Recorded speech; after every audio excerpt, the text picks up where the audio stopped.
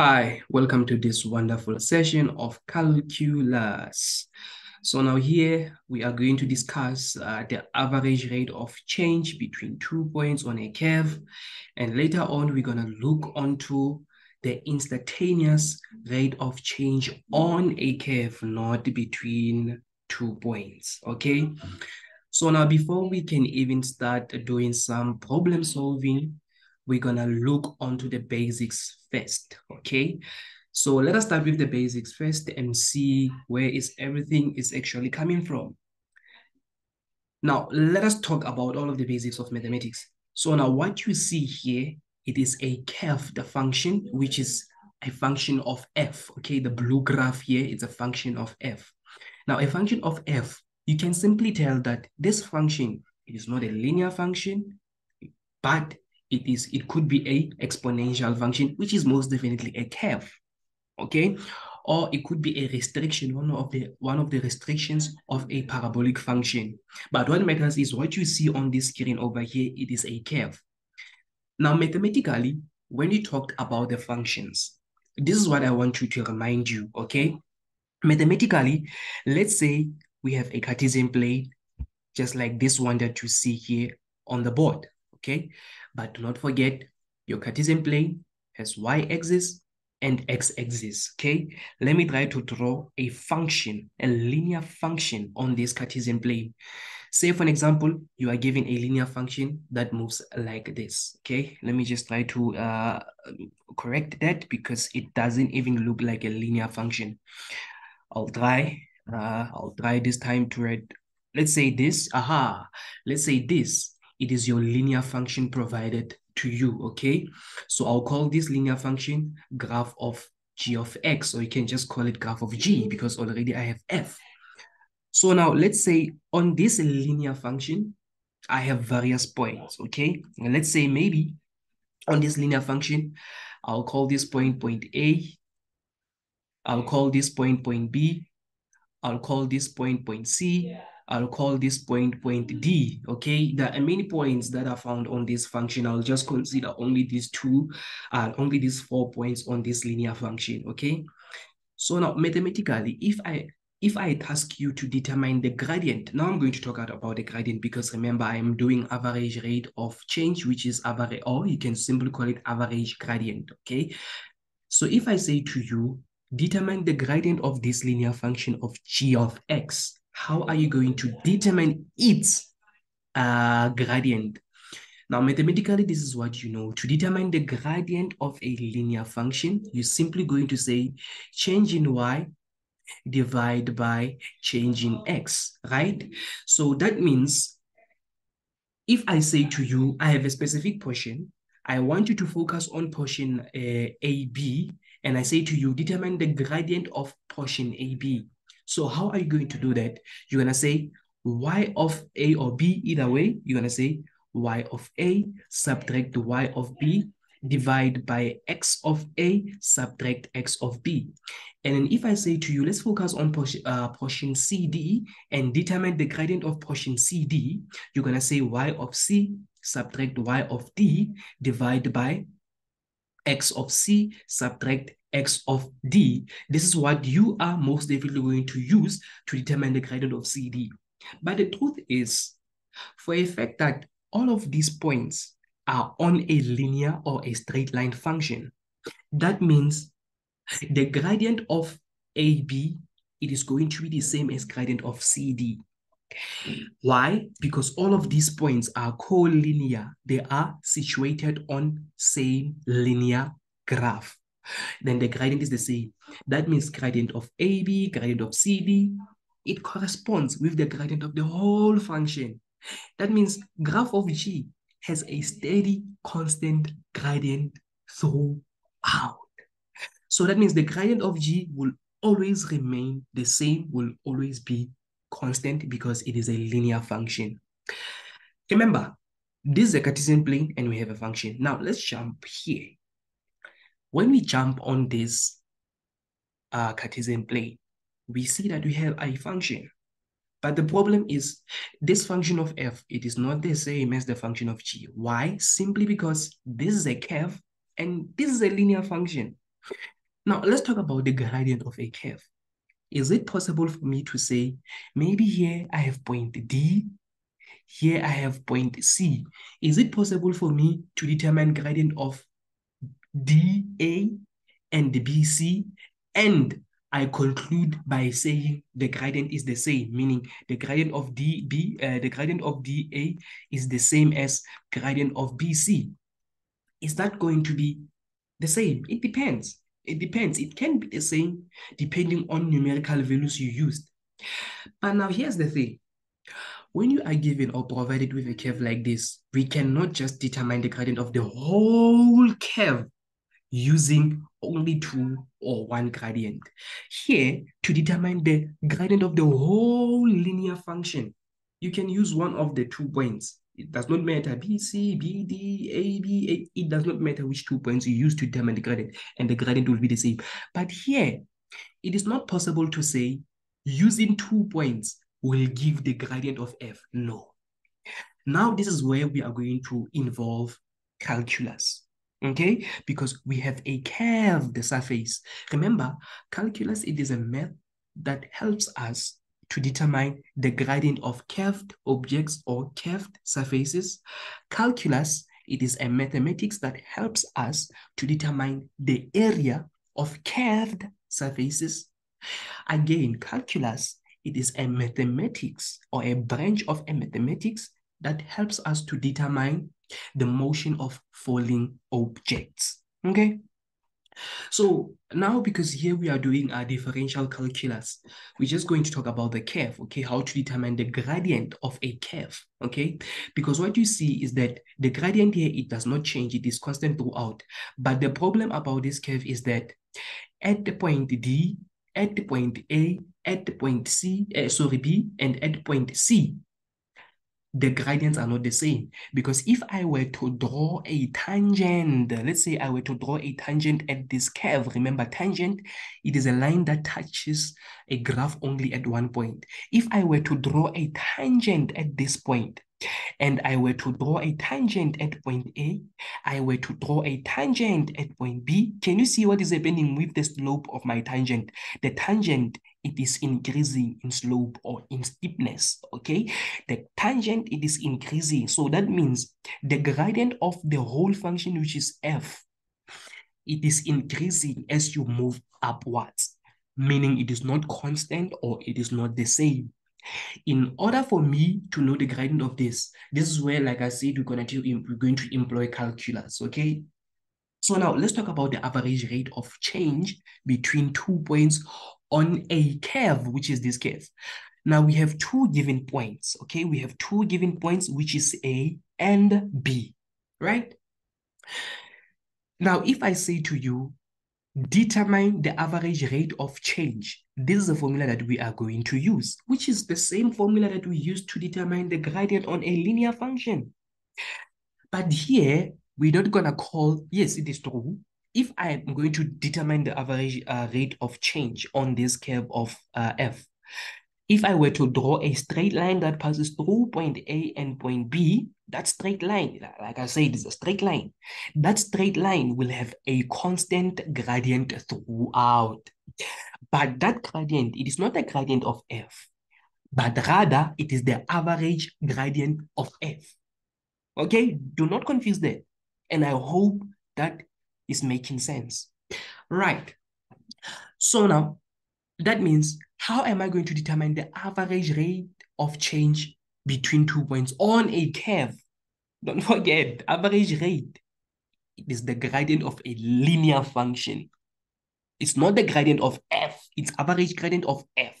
I hope that is making sense. Now, how am I going to do that? Now, remember, I said to you, to determine the average rate of change of this f, we're going to use change in y over change in x, whereby change in y is given by y2 subtract y1 divide by x2 subtract x1. Yes, because I'm using 2 points, A and B. So I'm going to take point A to be my point 1, and then my point B, I will take it or consider it to be 0.2. Now, what are the coordinates of, let's start with A. What are the coordinates of point A? So these are the coordinate of point A, which is given in a coordinate system by X and Y. Now, the X of A is most definitely the value of X. And then the Y of A, it's given by the form of notation of a function, which is f of X. Okay? Right. Now, what are coordinates of point 2, which is in this case point B?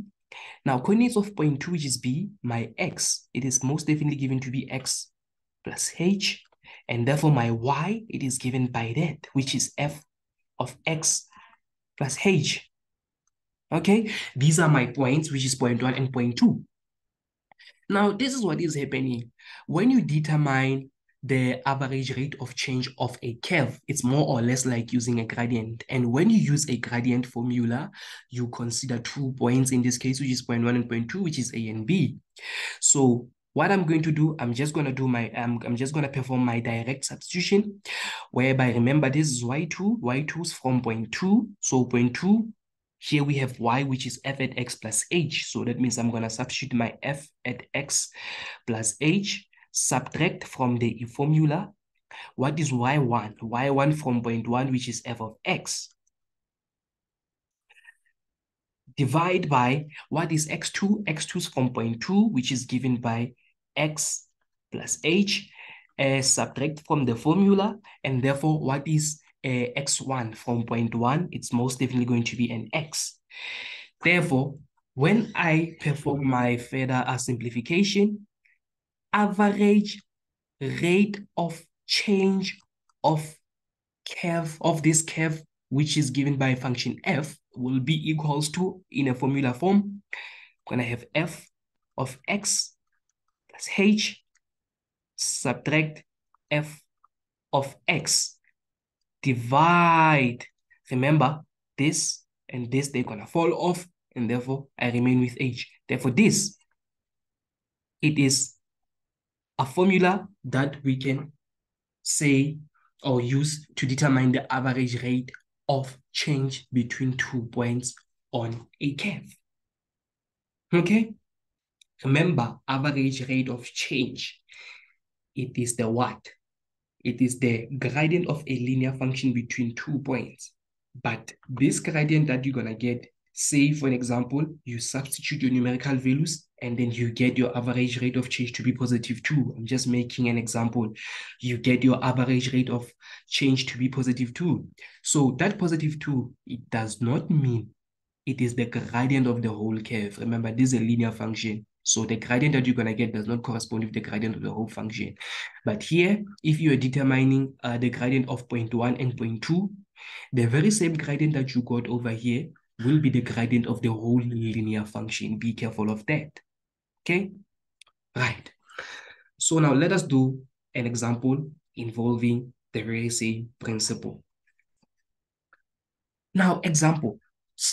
Number 1, it says to us, consider the function f, which f of x, which is equals to 3x squared minus 2x. Determine the average. My question says determine the average gradient. Remember, it is called the average gradient, or it is also called the average rate of change. It's the same thing, okay? Therefore, now this is what I want you to pay attention. I want you to understand these things when solving questions, okay? They say consider the function, which is this. What type of function do we have? Is this linear function? No, it's not linear function. If this was a linear function, we can't say the average gradient. But for the fact that this is a parabolic function, because we know that parabola has second highest degree. Its highest degree is to the power of 2. So that means this, it's a parabola. It's a parabolic function. I'm sorry about my drawing, but it's a parabolic function, which is happy by value of 8 positive. All right. So parabola, it is a graph that is curvaceous, meaning it has curve. So that means we can determine the average gradient on a curve. That's what we know from the basics that we have learned. So now 1.1, it says between x is equals to 2 and x is equals to 4. Right. To perform calculations of 1.1, when you want to determine the gradient, irrespective whether it's average of a average gradient on a curve or a gradient on a linear function, all the times when you perform calculations, you need 2 points most of the times, okay? But you'll see as time goes by, you're not always gonna need 2 points. We're gonna do first principle, but not yet, first derivative, but not yet. So now here to determine the average gradient, we're gonna need 2 points, okay? So we're gonna need point 1 and point 2 with complete set of coordinates. So point 1 in this case is given by x is equals to 2, but we do not know the numerical value of this, we do not know the numerical value of y that corresponds with this x. Same applies to x is equals to 4. We do not know the numerical value of y that corresponds with this x. That means we're going to have to calculate it first, okay? So considering our function, we're going to determine f at x in this case, whereby x is equals to 2. We're going to determine f at 2, which is equals to, from the function, we have 3. We substitute 2 over there to the power of 2, subtract 2, we substitute 2 over there, and then we have to punch this on our calculator. So 2 to the power of 2 is 4, 4 multiplied by 2, 4 multiplied by 3, it's 12, and then 12 subtract 4, it's most definitely going to be 8, okay? Our x value is 2, our y value is 8. So let me write it in a coordinate form so that we do not get confusion. So here we have 2 is to 8, and I'll call this point, you can call it 1 or 2, it's up to you. I'll call it point 1 because it's the first one that we started with. And therefore, we're also going to determine f at x is equals to 4, meaning we want to determine f at 4. So we're going to utilize the very same equation. So here we substitute 4 to the power of 2, subtract 2, we substitute 4, and then how much do we get? 4 to the power of 2, it's 16, 16 to the power of 3, I think it's 48. 16 multiply, let me do my calculator, multiply by 3. Yes, it's 48. 48 subtract 8. 48 subtract 8 is 40. So that means here, our corresponding y value to this x value will be equals to 40. So in a coordinate form, my x is equals to 4, and then my y is equals to 40. Therefore, I'll call this point 2. Now, I want to determine the average gradient between these 2 points. So I would assume, okay, let me just try to do this. Let me erase this. Because I love when you do calculations, I want you to understand you do not just perform calculations without even understanding what you are doing. So I would assume over this graph, it looks like this, okay? So where x is equals to 2, let me just extend it over there. I'll say here x is equals to 2, and then maybe somewhere else here, x is equals to 4. Okay, so that means we want to determine the average gradient between these 2 points, which is 2 and the 4 within this portion, okay, on this curve, okay? So now, how are we going to do that? Or you can also write the curve on, it does not matter where you wrote the curve. So now, to determine the average gradient, we're going to say the average gradient is equals to y2 subtract y1 divided by x2 subtract x1. And therefore, what is numerical value of y2 from point 2? It's going to be 40. And then y1 from point 1 is going to be 8. And then x2 from point 2 is going to be 4. And then x1 from point 1 is going to be positive 2. And therefore, when we punch this on our calculator, 40 subtract 8 is, I think it's 16. Let me do it. So you're gonna say 40 subtract 8, to confirm. Sometimes we even add 1 plus 1 on calculator to confirm. We don't want mistakes. It's 16. So that means our answer here will be most definitely 16. So the average gradient, it's a numerical value of 16. The average gradient between these 2 points, which is 2 is to 8 and 4 is to 4, will correspond with 16. That will be number 1.1. Now, 1.2, it says to us the very same statement, but over this interval now, whereby x, it's -3 and +2, whereby x value is included. So that means we're gonna fit just that this question and these questions are exactly the same. The difference is that the notations are not the same or the presentations are not the same. Here you are given in the form of interval, okay? So you were given in the form of interval between -3 and -2. Just gonna perform the very same thing that we did though. So we're gonna determine f at -3. So that means here, we're gonna say we have 3, we substitute -3 over here from our function squared, -2 multiplied by -3. And therefore, we punch that on our calculator. 3, -3 to the power of 2, -2. Sorry, I made a mistake. 3, -3 to the power of 2, -2, -3. So here we have 33. And therefore, let's determine f at, sorry, -2. So here we have 3, we have -2 squared, subtract 2, multiply by -2, and then we punch this on our calculator. So we just punch a -2 in the calculator. Normally easy to think, just want to punch this and get down with it. 16, we get +16, okay? So in a coordinate form, once more again, the coordinate for this point is going to be -3 is to 33. We're going to have here -2 is to +16. I'll call this point 1 and I'll call this point 2. Now let us determine the average gradient. There is something disturbing by the slide. So here we have y2 minus y1 divided by x2 minus x1. Now, what is y2? We're going to take it from point 2, 16. What is y1 from point 1? 33. Therefore, what is x2? -2. And therefore, what is x1 from point 1? It's negative. It's going to be +3. And therefore, when we punch this on our calculator, at the bottom is going to be +1. I'm just going to say 16 divided by 33. Subtract 33 is -17. So our gradient over here is going to be -17. It's a negative gradient. It's a negative slope. So that means the average gradient for 1.2 will be -17. Okay. So that's how we apply the very same basic that we have already talked about. Now, let's talk about the instantaneous rate of change, okay?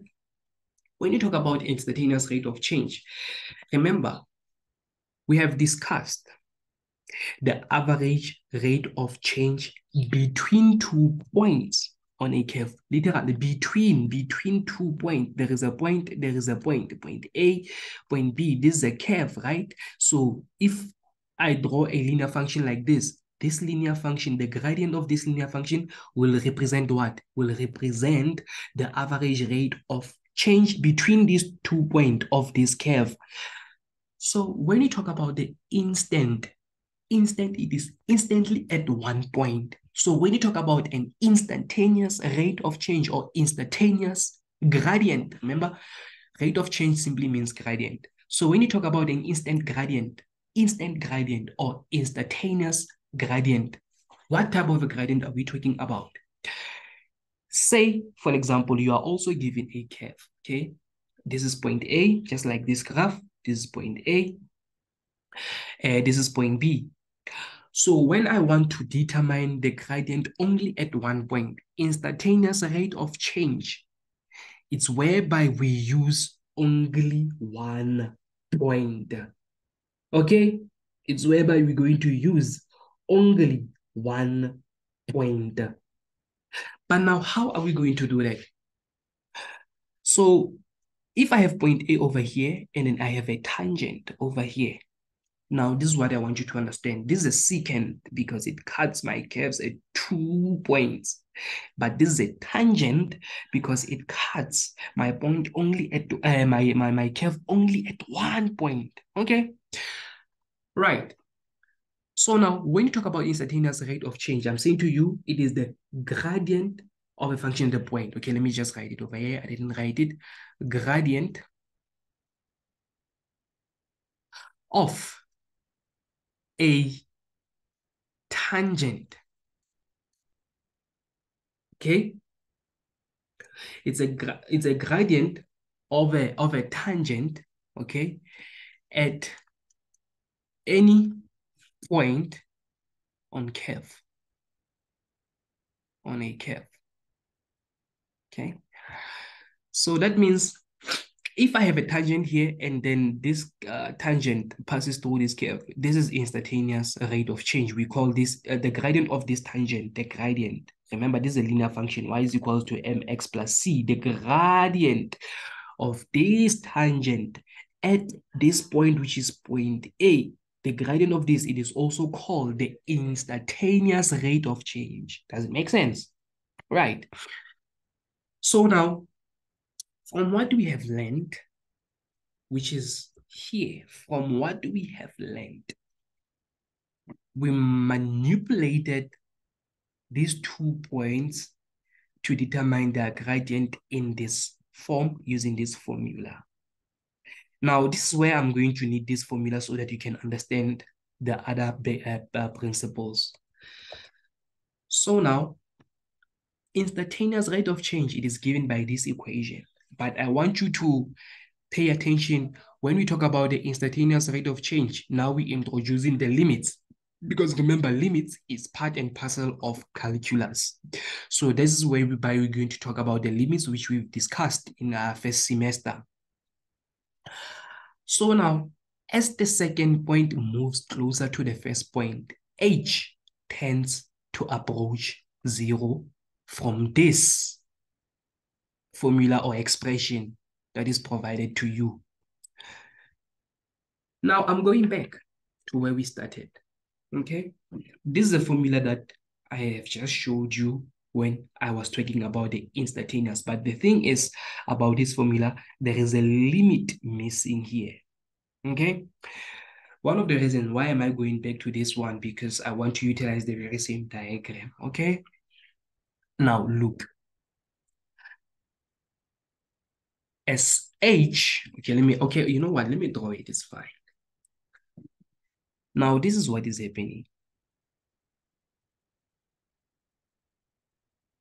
Say we have that curve once more again, and therefore here we have x, and then here we have x plus h, okay? So now this is what is happening. As the second point, remember here we have a point which was point B, and I said it's point 2. We have point A, which I now called it point 1. As this second point moves closer and closer and closer to the first point, which is point 1, what is happening to the numerical value of h? The numerical value of h tends to approach 0. It tends to decrease towards 0. Because remember, if here maybe it was 2, and then here most of it's going to be 2 plus any number which is h. So that means from this point A moving towards point 2, the value of h increases. Here the value of h is 0. Here the value of h is 1. Here the value of h is 2. Maybe here the value of h is 3. If the value of h here is 3, it's going to be 2 plus 3 is going to be 5. That means x at this point is 5, x at that point is 2. But now, if this second point moves closer to point 1, what is happening? The values of x decreases, right? But what is happening with the value of h? From 3, it moves to 2, it moves to 1 until it gets to 0, which is 2.2. Okay? Right. So as the second point moves closer to the first point, h tends to approach 0. Now, therefore, at this point once more again, which is point 1, that means if this point moves here, we're going to have what we call a tangent. Okay, we're going to have what you call a tangent, which is a linear function. Now, the gradient of this tangent is going to be how much? It's going to be equals to this expression over here. That means the gradient of a tangent at point 1 will be equals to limit as h tends to approach 0, limit of what? Of f of x plus h minus f of x divided by h as h tends to approach 0. So the gradient of a tangent at point 1 will be equals to this formula. Now, this formula is also useful when we're going to do first derivative, whereby we can simply use a first principle. Okay, we're going to use first principle doing first derivative using the very same formula. So first derivative, I'll tell you as time goes by that first derivative, we use it to calculate the gradient of a tangent at any point of a curve. Okay, which is what I have already discussed here as a basic. Okay, so this is what we use to determine the gradient of a tangent at point P or at any point of our curve. Okay, so now we have example here which says to us, find the instantaneous rate of change of f at x is equals to 5x squared. Now this is what is happening. You are given a function, right? You are given a function, f of x is equals to 5x squared. And they want you to determine the average rate of change using this graph only. Okay, not average rate. They want you to determine the instantaneous rate of change using this function only. This is a curve. So we want to see that. Okay, I'll explain. Let me just do it. So how are we going to determine the instantaneous rate of change of this function? This is what you're going to do. You're going to use the very same formula, okay? Which is limit of f of x plus h minus f of x divide by h as h tends to approach 0. So this is what you're going to determine, okay? But first, before we determine this, we're going to have to determine f at x plus h. We're going to have to determine f at x, which is already provided to us, okay? Right. So now what is, let's do it aside. Let's determine f at x first, f at x plus h. So now f at x plus h will be equals to, I'm going to take my function, whereby I see x. Now I'm going to plug x plus h. So that means here I have 5. I see x. That means I'm going to plug x plus h to the power of 2. And therefore, I perform my mathematics by expanding this. So x to the power of 2, it's x to the power of 2. X multiplied by h is xh multiplied by 2. It's 2xh. And then h to the power of 2 is going to be h squared. Therefore, I'm going to have 5x squared. I'm going to have 10xh. I'm going to have 5h squared, okay? So this, it is f at x plus h. Remember, question said to us, find the instantaneous rate of change of this function. So this is what we are looking for, okay? Instantaneous rate of change. So I'm using this formula.